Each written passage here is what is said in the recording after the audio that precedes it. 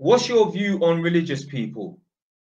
So I ain't got a problem with no one that believes in God or whatever religion they subscribe to and that. The only problem I have with religious people is when they say things like,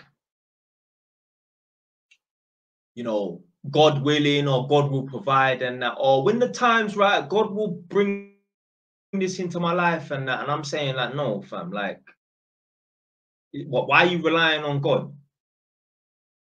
You're just trying to absolve responsibility in that. Well, it's not my fault and God's going to fix my situation and that. Just like people that vote, they're trying to get people in power. Obviously, people hold authority and that, people of a higher power and that. They're trying to get them in to fix their problem. Fam, it's not, you got this thing messed up. It's you that is going to fix your situation and that and solve your problems. So don't rely on God. Don't rely on the local MPhil council or whoever's MP or your local mayor and that to fix and solve your problems and, you know what I'm saying, better your situation and that. You got to do it. So look, if people want to believe in God, that's cool. I ain't got a problem with that. The only issue I have is when people are relying on God or relying on some higher being, higher power being to fix their situation and that. Nah, you got this thing messed up. Question. Yeah.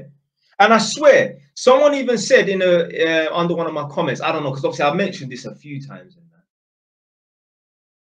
I think they were saying, don't quote me. Hey, my Muslim brothers in the chat right now, does it say anywhere in the Quran, yeah, that someone said something along the lines of, wait, I don't want to say the wrong thing. Not that I'm going to offend anyone. Like God says that you must depend on yourself. You shouldn't rely on God. Something like that. I can't remember.